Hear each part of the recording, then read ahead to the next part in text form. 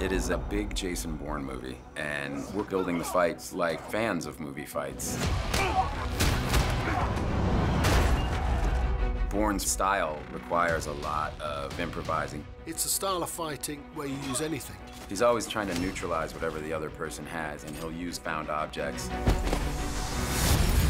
Bourne uses anything and everything that he can see around him.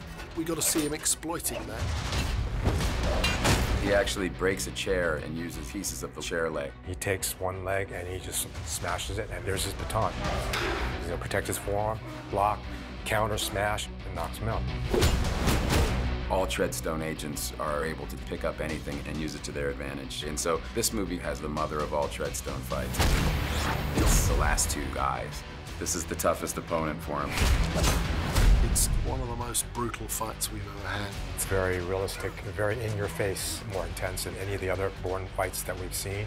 Packed full of the sort of move and counter move that you'd expect from a Bourne fight. The two characters are at this incredibly high level, passing a knife back and forth between each other and disarming. All of these kind of punishing moves. Both of them are beat up pretty good.